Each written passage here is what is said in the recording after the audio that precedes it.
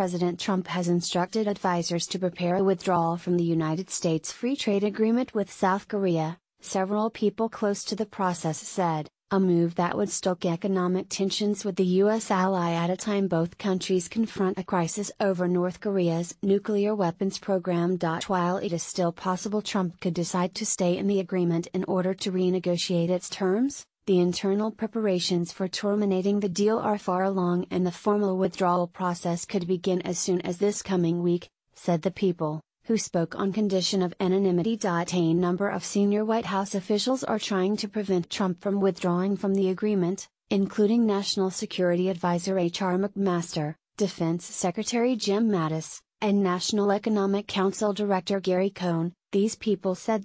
A White House spokeswoman said discussions are ongoing, but we have no announcements at this time.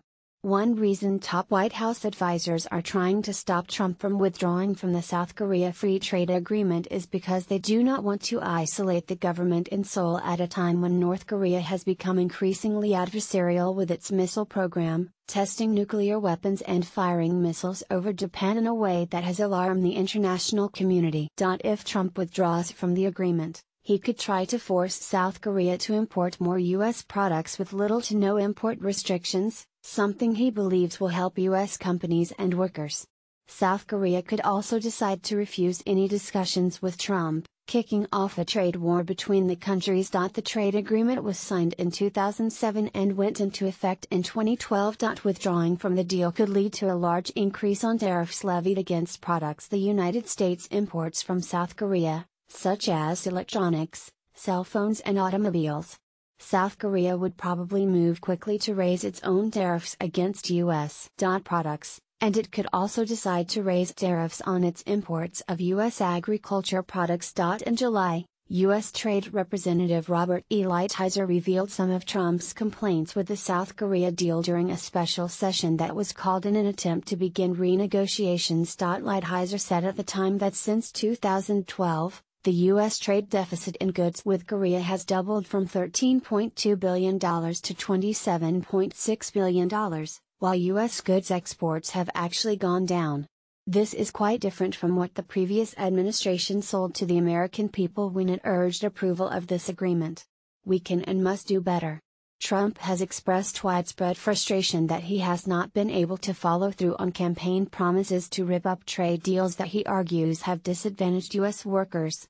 He came close several months ago to starting a withdrawal from the North American Free Trade Agreement, but he stopped short after intense lobbying by advisors and the business community. But in recent days he has said he might still withdraw from NAFTA, accusing Mexico in particular of refraining to offer concessions during negotiations. South Korea is the sixth largest goods trading partner with the United States, accounting for $112.2 billion in two-way trade last year, according to the U.S. Trade Representative.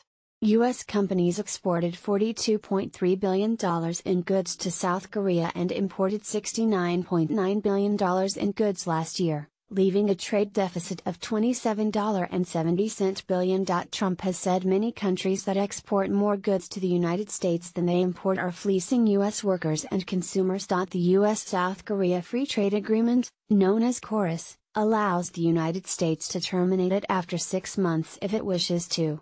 So if Trump signed a letter to withdraw from the agreement, the deal would effectively be terminated in March 2018.